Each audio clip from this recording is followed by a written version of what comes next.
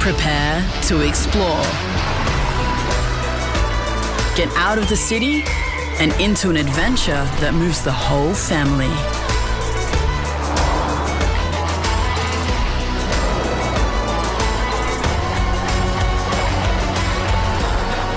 Prepare to be moved.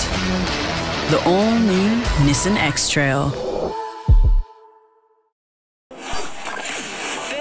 Denim specialists, Levi's, A-Brand, New, Rollers, Dr. Denim.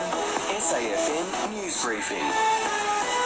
Hi, it's Dan Flake here with the latest. It's a historic day for the AFL. Tasmania has officially been awarded the game's 19th licence after decades of work to make it happen. CEO Gil McLachlan says the state belongs in the league. Today, we close the loop. Today is about recognising that Tasmania belongs in our AFL. It's expected an AFL team from Tassie will enter the competition in 2028.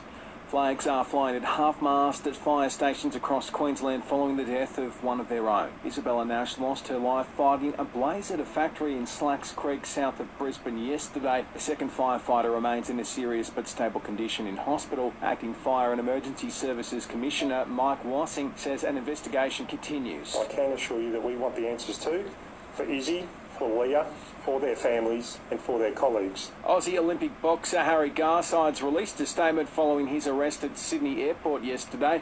He's been charged with common assault over an alleged incident in Sydney's eastern suburbs in March. On Instagram, he says the conduct of police took him completely by surprise, and he categorically denies the allegations of domestic violence. The late Barry Humphries will be farewelled at a joint state funeral. PM Anthony Albanese's told UK reporters New South Wales and Victoria are set to share duties with the Commonwealth, and the size of packets of paracetamol are said to be reduced from early 2025. It's hoped that after this, there is no turning back. You sip the red can, the story ends. You sip the black can, you enter dreamland. And I show you just how good the truth can taste.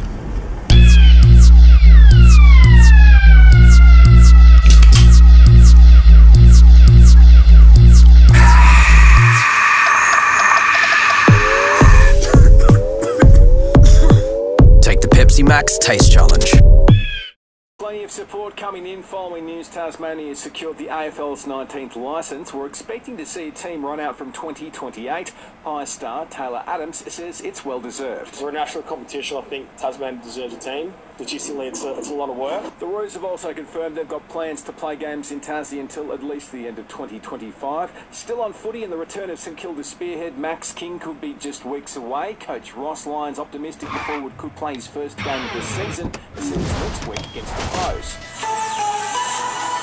Selling the family home?